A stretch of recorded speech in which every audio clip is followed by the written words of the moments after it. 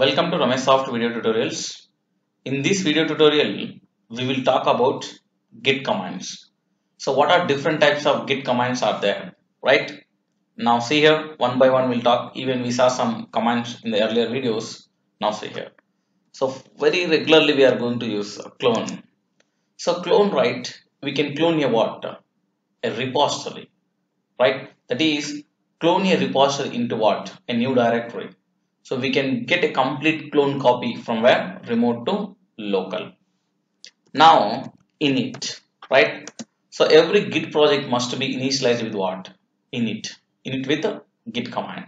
So create an empty git repository or reinitialize an what? Existing project. Next one, I want to do some staging. So for that we have a command called what is that? Add. It means add file contents to the what?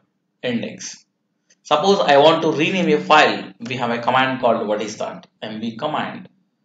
I want to reset the current head to the what? Specified stage. We have a command called what is that? Reset. I want to remove the file from the current repository, right? For that we have a command called what is that? rm. Right? Now I want to show some commit logs. I want to show. For that we have a command called what is that? Log. Right? So I want status. Show the working tree status. For that we have a command called what is that? Status. Right?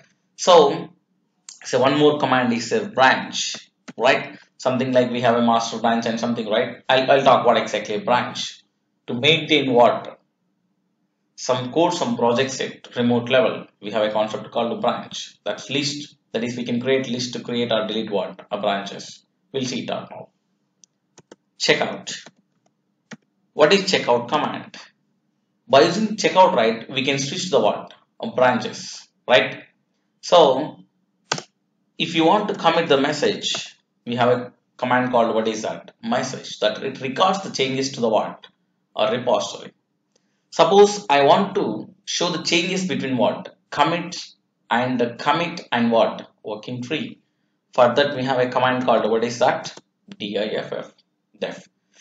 One more command is there, merge. I want to merge two branches together. I want to merge two branches. For that we have a command called what is that? Merge. That is, we can join two or more development histories together. For that we go for what? Merge. I want to fetch the code into my local. For that we have a command called what is that? Pull. Right? So fetch and integrate with what? Another repository or what? A local branch. We can use what? Pull command. Push. If you want to push the code from local to the what? Remote. We have a command called what is that command? Push command. So these are the different commands that we are going to use in what? Git. Very regularly. Right? So these are the different commands. We'll see in the coming sessions how we can use each and every command. Thank you guys. Have a good day.